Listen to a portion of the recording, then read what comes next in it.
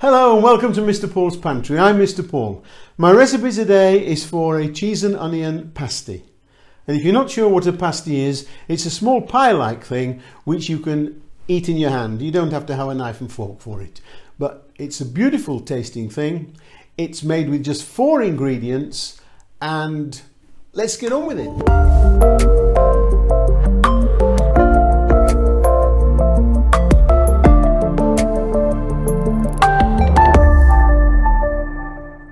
Right, now the ingredients we need for this cheese and onion pasty, they're very, very simple. I've got some potatoes, onions, eggs and cheese. Now you can use any kind of cheese. I'm using cheddar today, but you can use any kind that you can grate. Don't use things like mozzarella, which you can't grate. It doesn't work. Any cheese you can grate. And for the pastry cases, I've bought some shop-bought puff pastry today. I do make my own normally, but for this small amount, and just to show you this quick recipe, it's not worth the hassle. This is all butter pastry and it works a treat. So I'll prep the vegetables and then we'll get on with making them. Now first of all, we're going to make the filling for these cheese and onion pasties. And here I've already boiled and mashed the potatoes. There's no liquid gone into them, just potatoes and a little knob of butter. Okay, I haven't put anything else in there. So there, by the way, if you want to make less than this quantity I'm making, just half the recipe. I'm making this largish quantity because I have a friend who's asked me to make them some today. That's why I'm doing the video. Okay, so in goes the potatoes.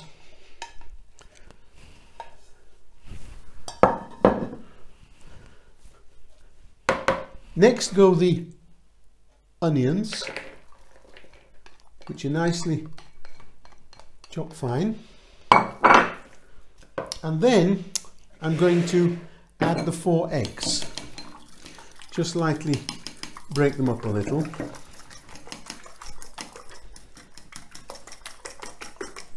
And they can go straight in there like that. And give them a good mix. I think I'll use the wooden spoon for this.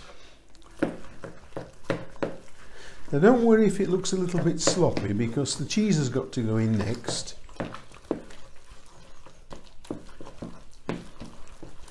With a good mix so all the eggs incorporated. Can you see that? Oops, sorry. Okay. It's quite a simple recipe. You notice the the onions have gone in raw. We don't pre-cook them. Now we come to the grated cheese. That's going in next. Now remember, you can use any cheese you wish as long as you can grate it. Don't use the type that you can't grate, like mozzarella and things like that. There's quite a few of them. One of the Dutch Edams and things like that you can't. So just mix that all in nicely.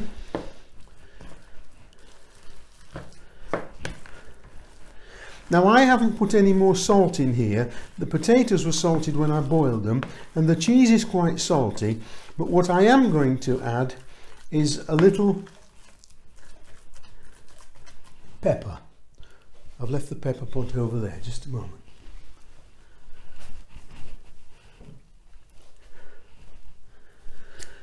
And I'm using white pepper. I'm not using a grinder. I'm using white pepper just out of the shaker. There's a nice peppery taste with them. You can season them to suit yourself. Give that a nice mix round. And you can see the consistency now, I think. It's quite stiff. And that can go in the fridge now until we roll the pastry. Now this is half the packet of the puff pastry that I bought. As I said to you earlier, I normally make my own, but such a small amount it's not worth it. So we're going to roll this now gently, and I want to do always like I always do with the pastry. If it's a rectangle, I like to make it the right length first. you can make the pasties whatever size you want. What I do is I use a little tool, you've probably seen it before when I made shortbreads. It's called a sharon cutter. It's got some little sharp wheels on here, and you can adjust that to whatever size you want. And it's very good for marking out things. You can just mark it out. I just like using this because I'm used to using it. And that's about right. You see, that's the right length. So there we are. Now I'll do the width. Remember what I said when I was doing the pastry the other day about keeping it moving. I think I've got the wrong rolling pin for some reason. Don't know why I've done that. There we are.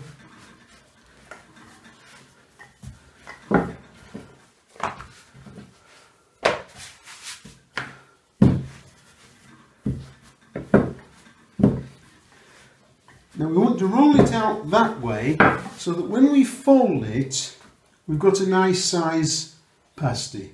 You understand? So that seems about the right size. There we are.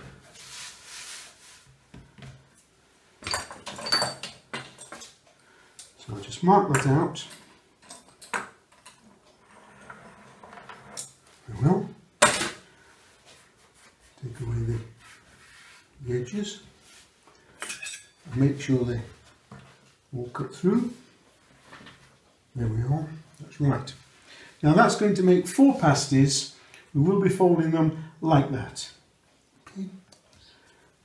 So now we're going to make the pasty, and I'm going to use an ice cream scoop. It's something I always use in the bakery, gives me a nice even measurement. But you can use any kind of spoon as long as you don't overfilm them. Oh, that's all. And I'm just going to do this.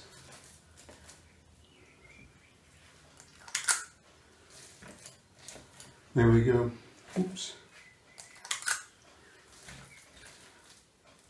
Now if you make this too runny, you'll see what a problem you'll have because it won't hold its shape in the middle. So now I'm going to egg wash around the edges that are going to be stuck down. There, there, and there.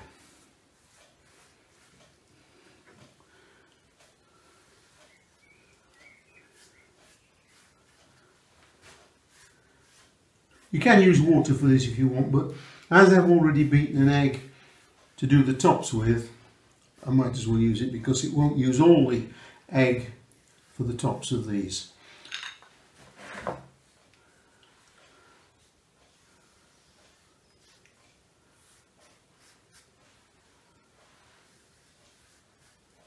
There we are. All nicely.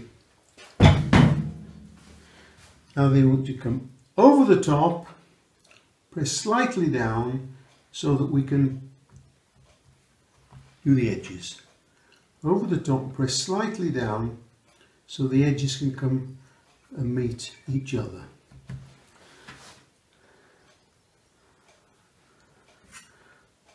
Bit of problem there. There we are.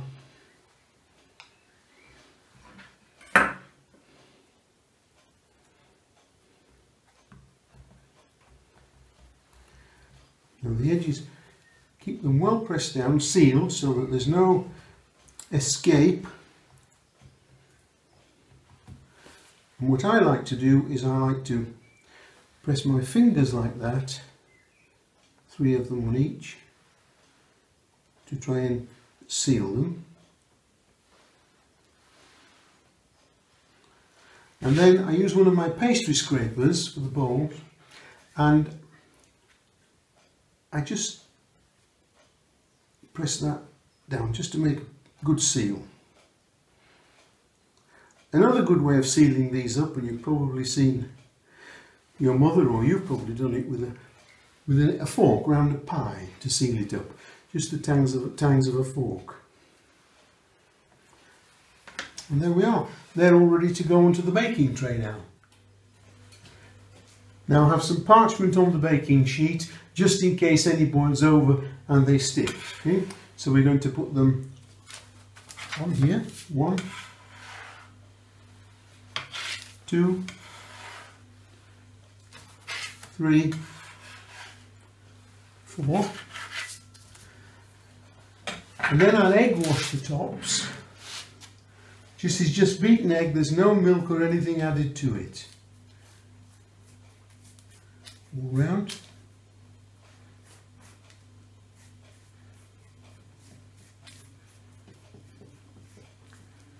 Right to the edges.